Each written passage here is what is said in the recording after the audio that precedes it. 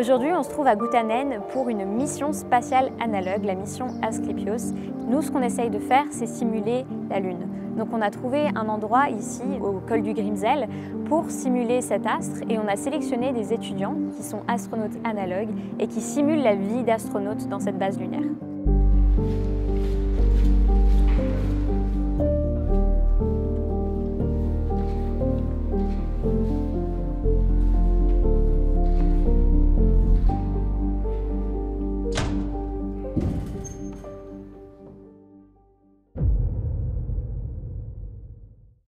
On est tous prêts à partir à Grimsel et c'est quelque chose qu'on attend depuis plus d'1 an maintenant. Et on se réjouit de découvrir la base et de faire cette mission ensemble. Au sein du groupe, on a une bonne cohésion, donc de ce côté-là, je pense qu'il n'y aura pas trop de soucis. Mais c'est plus par rapport à soi-même, d'être vraiment isolé comme ça, sans accès à l'extérieur.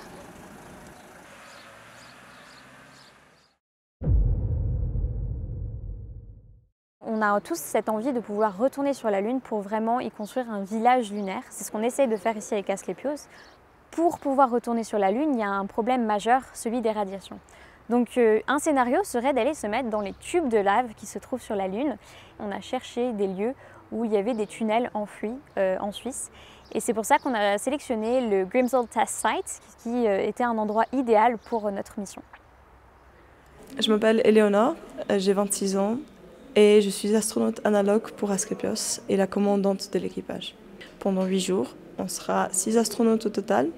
On vivra dans ce tunnel, on ne verra pas la lumière du jour à part avec des combinaisons spatiales comme celle-là.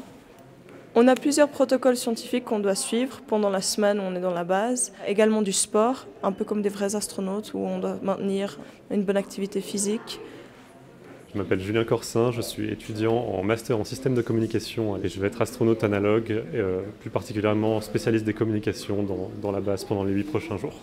Je pense que le plus stressant, ça va être finalement de respecter notre plan de vol à la lettre, d'être toujours concentré, toujours dans cet esprit de travail et de professionnalisme qu'on attend de nous. On essaye vraiment d'avoir une mission la plus réaliste possible et on se prend vraiment pour des astronautes, même si on n'est pas des astronautes.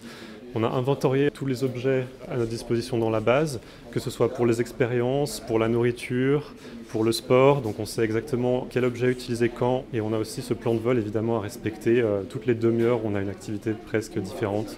On s'est entraîné auparavant, on a eu des sorties de notre zone de confort, un petit peu des expériences de plongée, tout ça, qui nous mettaient en condition vraiment. Pour finir, je suis assez confiant en la cohésion qu'on a et l'esprit de camaraderie, parce que c'est le mot, je pense, c'est vraiment de la camaraderie. Pour résumer, ces derniers 4 jours en 2 mots, ce serait intense et exceptionnel, franchement. C'est une ambiance très particulière ici dans la base. En même temps, c'est assez difficile vu qu'il fait froid, il fait extrêmement humide et on est très occupé. Il y a un esprit d'entraide qui est génial, notamment genre, en revenant des îles vieilles, il y a toujours quelqu'un qui est là, qui t'accueille, qui t'apporte à boire, à manger, pour vraiment un peu reprendre ses forces, être bien. On a eu quelques problèmes avec nos casques. La première sortie, justement, on avait énormément de condensation. Genre, ça coulait. Tu voyais presque plus rien. Tu suais. Donc, c'est pas un bon moment. Heureusement, on a pu en parler avec le MCC et trouver des solutions. Mais la conception du temps, elle n'est pas tout à fait normale. Ça passe extrêmement vite. Je n'arrive pas à croire qu'on a déjà fait la moitié de la mission. C'est passé comme ça. Mais en un clin d'œil, je sens que ça va déjà être fini et on va être si triste de ne plus être là. Cette nuit, on a été réveillés à 2h30 du matin pour un entraînement, une alerte surprise, qui était donc semi-prévue parce qu'on savait que ça allait se passer durant la mission, mais on ne savait pas quand. Et on est tous un petit peu fatigués aujourd'hui, donc heureusement que j'avais un plan de vol un peu plus léger, mais j'ai pu dormir un petit peu avant de venir ici. Un petit détail sympa, c'est qu'on a une playlist Spotify pour tous les astronautes où on a contribué avant le début de la mission. Et donc, on s'est mis vraiment ce que chacun aimait dans cette playlist. Et donc, dès qu'on a un moment à passer ensemble, dès qu'on doit faire la vaisselle ou faire du sport, ou même pour chiller un petit peu avant d'aller dormir, on se met la playlist. À Gutanen, on simule aussi la Terre. Donc ici, on est dans une école qu'on a transformée en ground control en anglais. où on a des étudiants qui sont là 24 heures sur 24, 7 jours sur 7, pour être sûr que tout se passe bien dans la base, mais aussi analyser toutes les données scientifiques qui sortent de ce projet.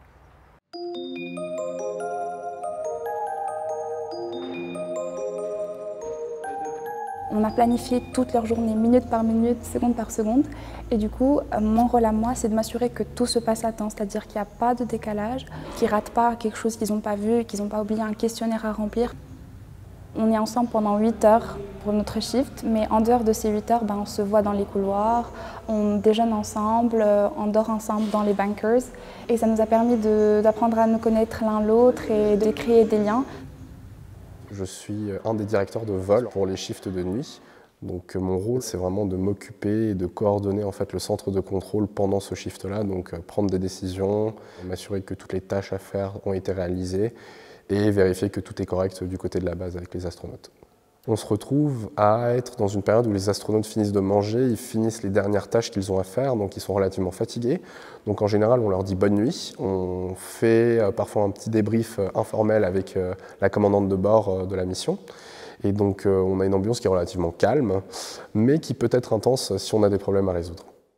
Pendant la mission, dans le Mission Control Center, j'ai le rôle de Capcom. En fait, le Capcom, c'est celui qui est en lien direct avec la base, donc en lien direct avec les astronautes, et qui va retourner toutes les informations que peuvent donner les astronautes à toute l'équipe. Donc il faut essayer d'être assez attentif, de filtrer qu'est-ce qui est important, de qu'est-ce qui l'est moins, et de communiquer pour que l'équipe derrière elle puisse traiter l'information et donner une réponse.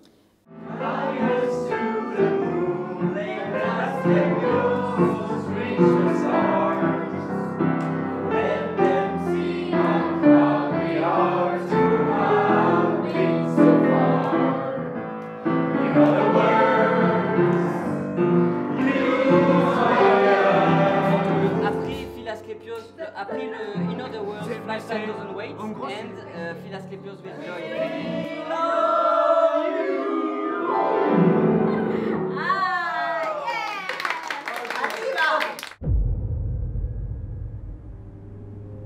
Right now, the Mission Control Center is going through the final checkups of the lunar module that should soon be firing its engines. Genesis 2, we all wish you a safe ride home. Alright, all systems are go. We are ready for liftoff. Final launch sequence is a go. Crew members close at all buttons. T-1 and counting.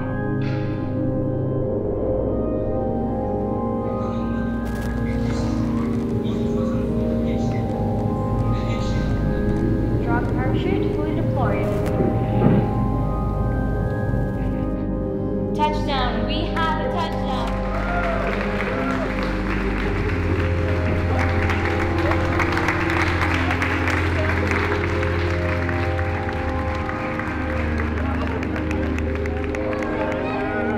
Retour sur Terre, la première chose que j'ai remarqué, c'était à quel point c'est éblouissant la lumière, à vrai dire. Ça et les odeurs qui sont si fortes.